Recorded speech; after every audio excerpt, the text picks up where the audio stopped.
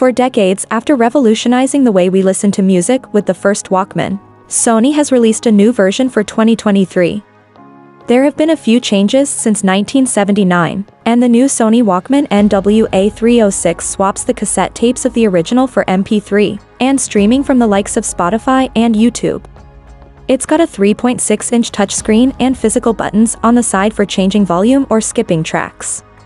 Sony's new music player runs on the Android operating system, meaning you can put some apps on there and browse the internet with Google Chrome. However, it can't function as a smartphone as it won't send or receive calls or messages. Nope, this is strictly for music fans. As such, it's got a 3.5mm headphone jack, also you don't lose any fidelity through a Bluetooth connection, as well as artificial intelligence to upscale, compress digital music to a higher quality.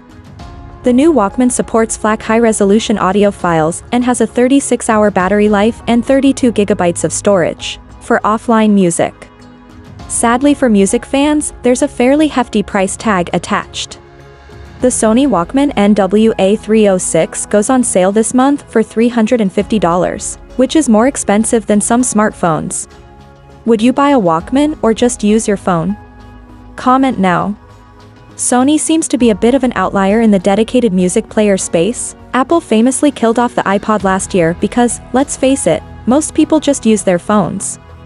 But we're still here for the retro love and happy to see the Walkman make a comeback 44 years after it first took music portable.